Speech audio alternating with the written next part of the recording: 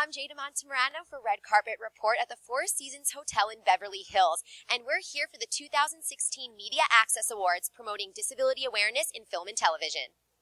So what are you being honored for tonight?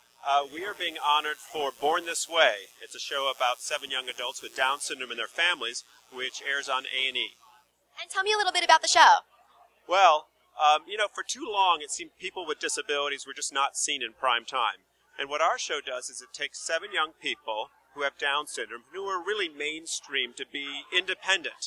And we watch as they take those steps towards full independence with the support of their loving families. What was the idea behind the show? How did it come about?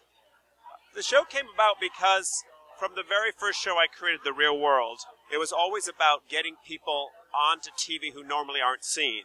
So the idea of having people with disabilities actually on TV, to have them as part of a cast, felt like that would break a barrier and help demystify the idea of disability.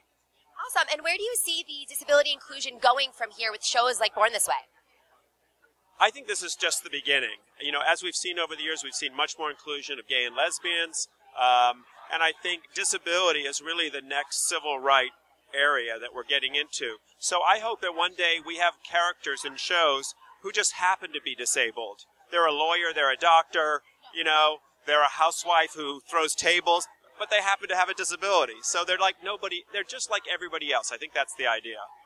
Well, it was really great meeting you, and congrats on your honoring tonight. Thank you. Thank you all so much for watching. If you like this video, don't forget to give it a thumbs up, and make sure you subscribe to our channel for more interviews. And in the comments below, let us know what your favorite interview from today was.